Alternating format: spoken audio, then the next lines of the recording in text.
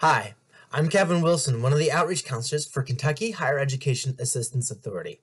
And today, I'd like to try to answer the question, is there such a thing as healthy borrowing? The short answer is a qualified yes. I think that the best way to view loans is as an investment. And as with all investments, some are better than others, and all have inherent risk. And this is especially true for student loan borrowers. So we're going to focus in specifically on student loans. The first step in healthy borrowing is to make sure that you do your research. For example, will that particular college degree help you with your career goals?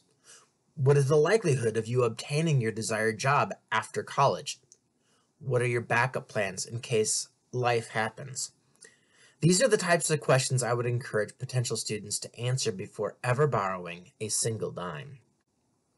I would also encourage students to continually seek out other forms of free financial aid. In fact, my go-to recommendation is to spend at least 1 hour per week applying for scholarships until they no longer need to, either because it's already paid for or because they're done with higher education.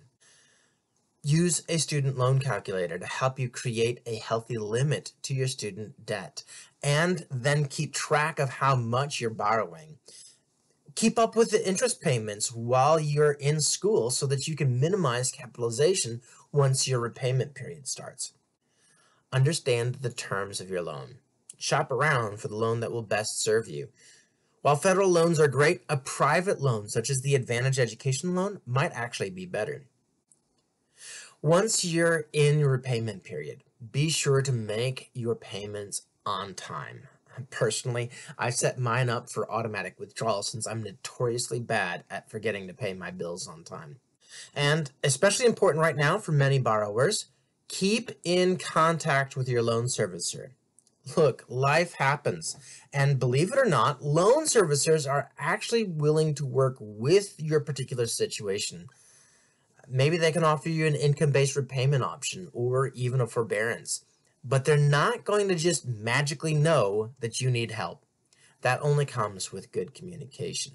These are just some ideas to keep your borrowing habits healthy, but it's certainly not an exhaustive list. Feel free to do your own research on smart borrowing.